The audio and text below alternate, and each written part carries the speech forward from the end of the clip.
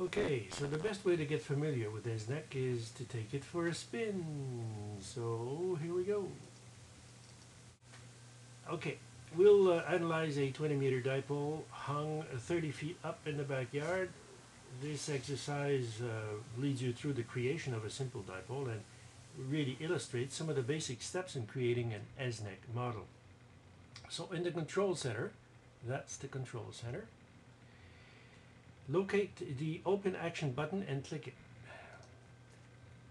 We will choose dipole1.ez for our demonstration. This has been selected now, and the bar at the top of the control center information window should now read dipole in free space, which it does, and that's the title of the antenna description stored in the file dipole1.ez. Let's enter a title for our backyard dipole, so we'll just click anywhere on the title bar. This opens up a dialog box, and in the dialog box we'll just write in backyard dipole and we'll click OK. So now the name of our dipole has changed to the new name backyard dipole. Let's change the frequency, because what I was working on really dipole1.ez was frequency much too high for the 20-meter dipole. So we'll click on the frequency line. This opens up another dialog box, and we'll just write in 14 for 14 megahertz and click OK. As you can see, the frequency has changed over to 14 megahertz. For the purpose of this exercise, we'll choose feet for a convenient unit of measure. So we'll, on the units line, we will change from meters over to feet, like so, clicking here, and we'll click OK. Now the ground type for model dipole 1 is free space, as you can see here. And we'll want to model this antenna over ground. This will be taken care of after we define the wires and sources in a few minutes. Next, for now, we'll describe the antenna itself. EZNEC gives you the ability to see the modifications you're making as you make them. So we'll take advantage of this powerful feature. We will open the View Antenna window by clicking on the Action button in the Control Center. That's the View Antenna Action button. And the View Antenna shows us our backyard dipole. Right now, we will familiarize ourselves with what the View Antenna window gives us in terms of information. The wires window is where the wires of the antenna are actually defined. By the way, as you can see, the antenna is described in with the three coordinates X, Y, and Z. Z being distance above ground. Right now our antenna is somewhere on the ground, and we'll just fix that in a minute. Now the wires window is where the wires of the antenna are actually defined. That's the one here. Okay, wires window. The position of each wire in space is specified by giving its X, Y, and Z coordinates, as I've just shown you on the View Antenna. These coordinates represent distances from the origin. For example, look at the numbers in the wires window for dipole 1. It consists of one wire, here, which extends along the y-axis. The y-coordinate of end 1 is about minus 82 feet. And the y-coordinate of end 2 is about plus 82 feet. So the wire is about 1.64 feet long. Obviously that's too short for a 20-meter dipole, so we'll see to that in a minute. You can confirm this by moving the mouse cursor to the y-axis line in the view antenna, the y-axis line like so, and the information about the antenna, its length, the segment length that is being pointed to, the diameter of the wire, and etc. etc. All the information, or the coordinate information, appears in the view antenna by simply moving the pointer over the antenna. Dipole 1 is a half wavelength long at about 300 megahertz right now. So it's much too short for a 20-meter dipole. Let's make the wire length we want. Now, assuming our backyard dipole was designed using 468 divided by frequency in megahertz to determine the length, well, that's just to give us a starting point. The length is, according to the formula, 33.43 feet for 14 megahertz. So EZNEC doesn't require any symmetry, and we're free to choose where in space we put the origin. And so for convenience, we'll put one end of the wire at x, y equals 0, 0. Here,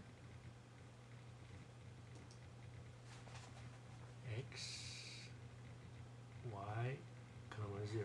So we'll have to change the minus 82 to 0. So, of end 1, click return, and we see that we now have end 1 at x0, y0, and right now it's 0 feet above ground. We'll see to that in a minute. So now we'll move over to the next cell of end 1, Z, and we'll indicate that we want it to be 30 feet up above the ground, like so. And we'll just hit return. The coordinates are now, look at the view antenna. We have one end of the antenna up at 30 feet and the other end is still on the ground. Okay, so we'll have to correct that. Similarly, then we'll modify the coordinates of end 1, end 2 to be 0, and y will be 33.43 feet away from the beginning of the antenna, 33.43 feet long, and its end will also be 30 feet above ground. Hit return, and here we go. Now we have, if you look at the view antenna, we have an antenna starting at the origin 0 and extending away from origin 0, 33.43 feet away, and it's 30 feet above ground. 30 feet above ground. Okay. Finally, we define the wire diameter. We will assume that the antenna will be made with 12 gauge wire. So we'll change that in the wires information. The diameter column is here, and we'll just enter 12 gauge like so. So the last column is to define the number of segments for the wire. Now EZNEC requires that the user, you and I, indicates the number of segments that the antenna should be divided, simply because, you know, we could instruct EZNEC to use 3 segments for a dipole. That's 1 segment to connect 2, because EZNEC needs that, and 1 segment to the left and 1 segment to the right for a dipole. But the result of the computations would not be as precise as they will be with 11 segments. So the more segments, the better. However, the free demo version 5.0, limits us to 20 segments, which is more than enough for a dipole. A simple antenna like that doesn't need that many. The accuracy will be quite satisfactory with 11 segments. So we already have 11 segments chosen in the number of segments column. So I'll just enter that. Notice that the view antenna display has changed to show that the antenna is now up 30 feet in the air. It starts, like I said, with the origin at 0, and it extends away 33.43 feet away from the origin. The next step is to define the source. This is connected at the point where the power is applied to the real antenna, in this case the center of the wire. So we close the wires window, and we'll open the sources window by clicking on the sources line in the control center information. Here it goes, sources. In the sources window grid, you can see that there's one source, source number 1, which is placed on wire number 1, 50% away from the end of number 1. This is where we want the source to be, right in the middle. The source could have been connected through a transmission line, of course. However, this will affect only the impedance seen by the source. It will have no effect on the antenna gain, the antenna pattern, or any other characteristics. No transmission line will be used in this example. That will be done later on in another example. So we'll close the sources window by clicking the close window in the upper right corner. Now it's time to deal with the ground.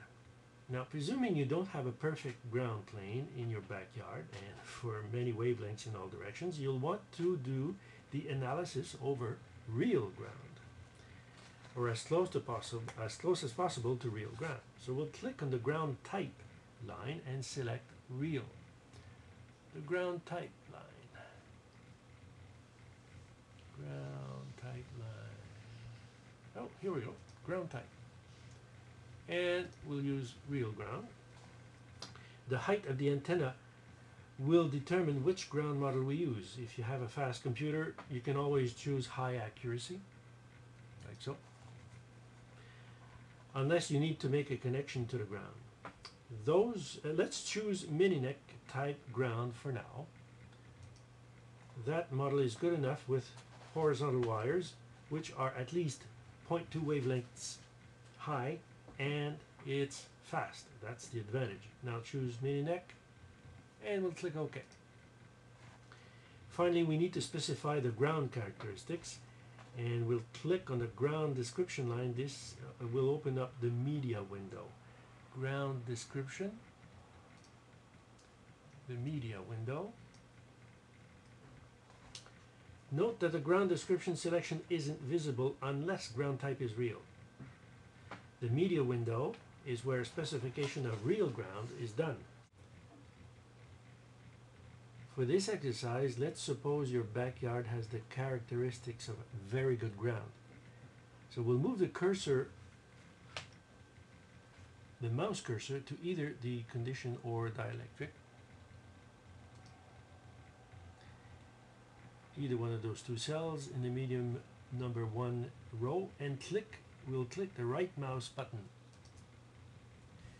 As you can see, the dialog box for ground characteristics appears, and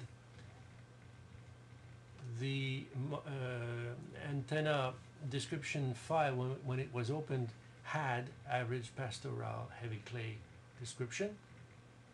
For now, we'll use very good pastoral rich central US description. Click OK, and right now the window should show 0.0303 for the conductivity and 20 for the dielectric constant. We'll close the media window by clicking on the upper right hand corner, This completes the creation of the model itself. We can choose what to calculate and display. Note that all the information in the control center, the information window of the control center, is saved with the description when the description is saved to a file. In addition, frequency sweep, near field analysis setups, selections, etc. All this information is also saved in the file when we leave. If we were to leave right now, we would leave by exiting, and simply by exiting, all the information would be saved in the file. We could choose to exit without saving if need be, but for this exercise later on we'll exit and it will save all the information in the file. We know that the dipole's maximum lobe will be at 0 degrees, that is broadside to the dipole antenna. But at what angle above the horizon will it be maximum? That we'll find out in a minute. We'll run an elevation plot to find that out, and we'll click on the plot type in the plot type row in the control center. The plot type here, and we'll choose elevation. Click like that, and then the azimuth angle for the plot is 0 degrees, broadside to the antenna, which is where we'd like to look, and all the other parameters look fine to plot the pattern. So we'll click the far field plot action button in the control center like that. As you can see, the calculation was very quick. We'll do that again. Oh, it has already calculated, so it won't show again. But anyway, I'm using a very fast computer. Some of you may not, so expect perhaps the calculation to last a few, maybe up to a few seconds, but eventually you get a two-dimensional view of the radiation pattern. So by clicking on the far field plot action button, EZNEC computed and displays the 2D far field pattern. You'll briefly see the calculation progress window, like I said, but the calculation should be quick. When it's finished, you should see the plot and some text below showing the characteristics of the information about the pattern. If you don't see the text below the plot, by the way, open the two-dimensional plot window view menu and select show data. View. Right now it's clicked. If it had not been clicked, you would have no information on the pattern. So we'll click it back. The plot represents an elevation slice of the antenna pattern.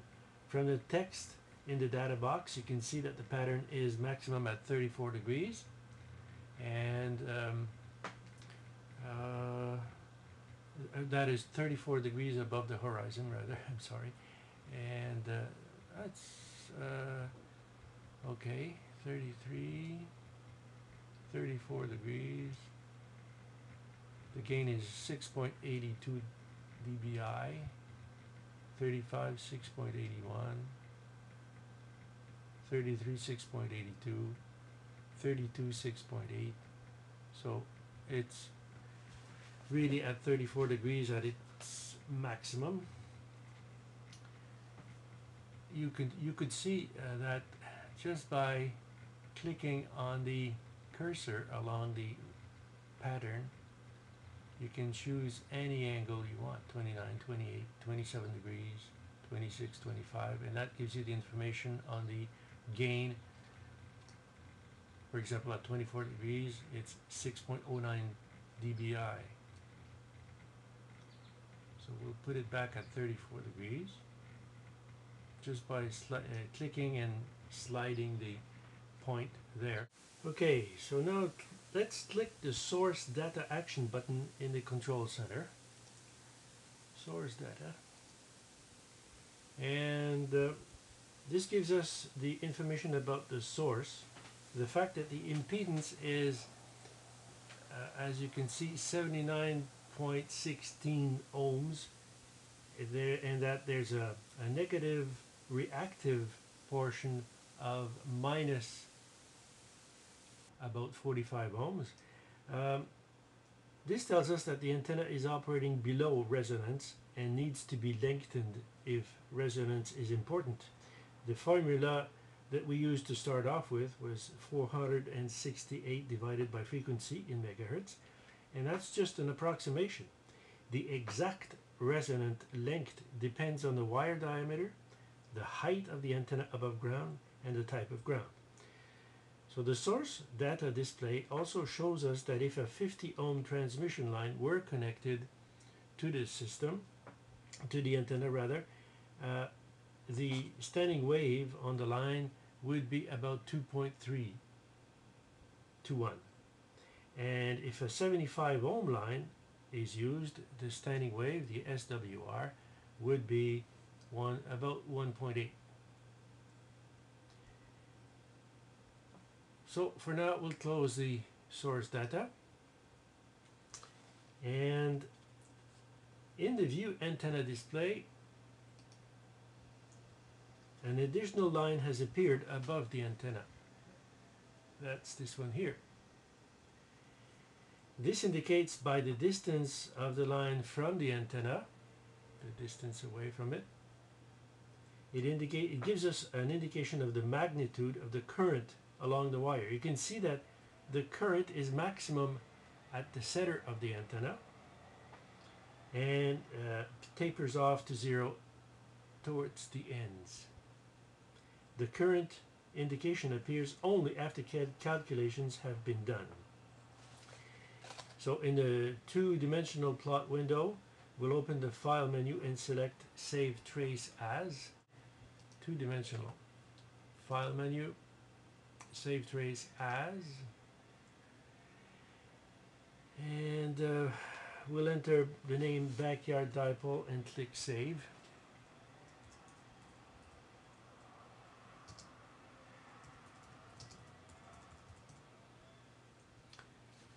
And we'll click Save. By clicking Save, the file will end up being called or named backyarddipole.pf.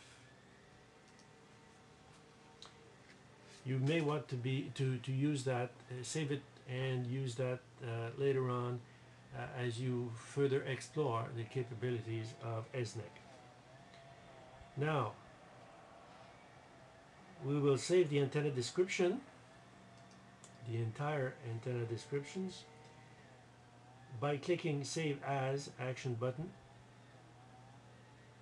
here, and we'll enter again backyard dipole.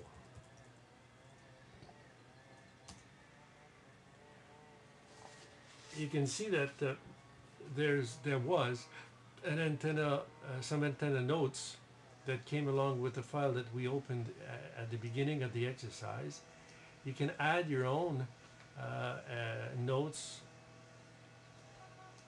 here, but anyway, right now we'll just save the antenna. It says, would you like to save the current antenna notes with backyarddipole.exe? Why not? For the moment, why not?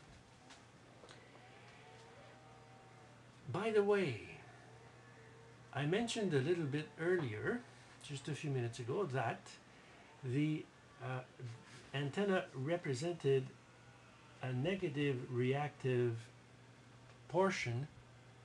When we looked at the source data, there was a negative reactive portion of minus 45 ohms, and that told us that the antenna needed to be lengthened. So why not try and do that just for the sake of demonstration and see what happens. Now, remember, we used the view antenna, right? We'll close that, we don't need that for the moment. We used the view antenna to locate it in space, and the wires information to define end one and the length of the antenna, which was 33.43 feet. Now we need to lengthen the antenna to reduce the reactive component. So let's try 35 feet just for fun and see what happens. Go back to the main panel and we'll click on source data and see that, oh, now the impedance is 90 ohms and it has a positive reactive component. So we've lengthened much too much. Okay, close that. Get back to from 33.43, let's go only up to 34 feet. Click enter. Go back. Source data. Oh, now we see that the impedance is 82 or 83 ohms roughly, and there's a negative component, reactive component again, of this time only minus 21 ohms. So we're getting closer. As you can see, 33.43, let's try 33.75 for the sake of the demo. Let's get back to source, and oh my, we have an impedance of again minus 31 ohms. So you can see you can go back and forth like that, and eventually you can get the exact dimension that the model will give for this type of antenna above your type of ground at the height you chose. So this concludes the introductory demo of EZNEC 5.0 rather, and that's the free version. There's much more to EZNEC than that, of course, and you can I certainly suggest that you download a copy and take it for a spin. By the way, you will find a copy to download, waiting for Firefox to open up here. Okay, we'll just EZNEC, EZNEC, and at EZNEC.com you will be able to get a copy of either EZNEC, EZNEC Plus, or EZNEC Pro, the versions that give you the possibility of using more segments than a maximum of 20. But for now, the free version, EZNEC version 5.0, is available here. Just by clicking on here, you'll get the information and you'll be able to download the program. It's about 5 megabytes. So the help file that comes with the software is very exhaustive and very complete, and it will guide you through the more advanced features that I'm sure you'll enjoy discovering. So this concludes our demonstration, and I urge you to try it and have fun.